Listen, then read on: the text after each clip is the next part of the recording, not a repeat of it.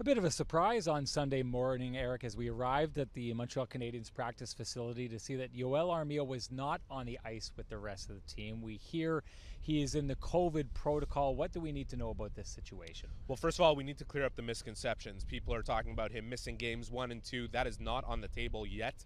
We have to know what happens with him. We'll get an update from Marc Bergevin tomorrow morning. What we do know, like you said, he's in COVID protocol. We know that he had it in March, late March, and obviously missed a couple weeks with that situation. And we also know that he will not be on the team flight to Tampa Bay on Sunday. Everything else is still on the table, so let's not jump to conclusions before we know the answers. Okay, won't jump to conclusions, but let's explore the possibility of what happens if he's out. What are the Montreal Canadiens losing with Joel Armia out of the lineup?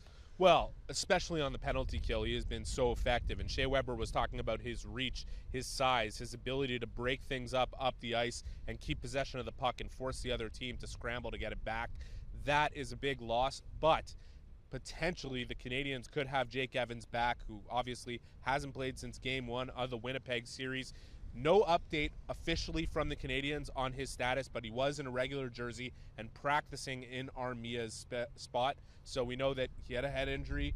We know that it's been a long time since he's taken contact, but there is potential that Jake Evans could come back for the Stanley Cup Final. Impactful player when he has been in the lineup. Okay, this is a massive opportunity for this team, but maybe the biggest opportunity for two players who've been in the league a long time, effective players in the league a long time, but have never been this far in Shea Weber and Carey Price. Yeah, two guys that don't want to be on that list of all-time great players who have never won the Stanley Cup, and they are treating this like all business. Ben Sherratt was talking about Shea Weber as a guy that when he gets on the ice, he's all business. Off of it, he's being asked to put his career in perspective and all these things. He's not going there. He just wants to talk about the opportunity that's ahead of the Canadiens, ahead of him and Carey Price. They have worked their entire lives for this. That's what Price said.